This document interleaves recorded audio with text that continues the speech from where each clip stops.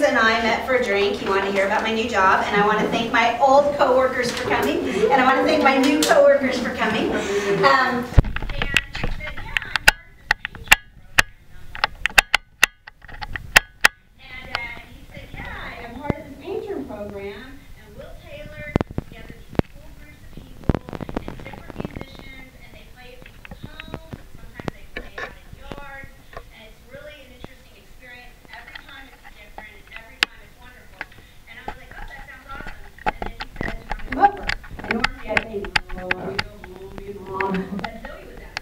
So I said, I'll be right there.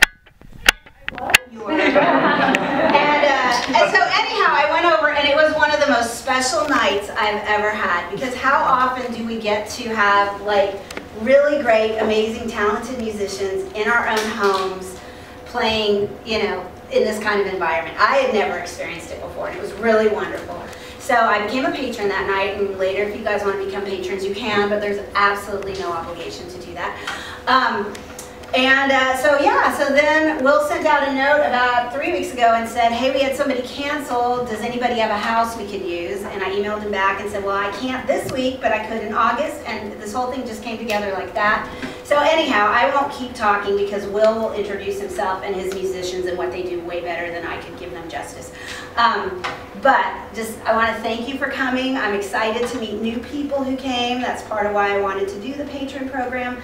And I think it's going to be really lovely. So I hand it off to you. Thank you, Susan.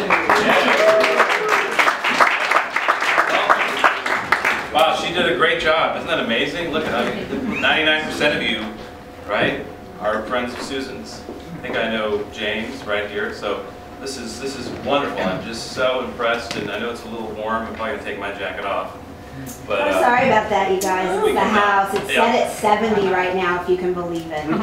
But the main reason we're here is to have a good time and enjoy the music. And this is if you didn't get a program, they are right here.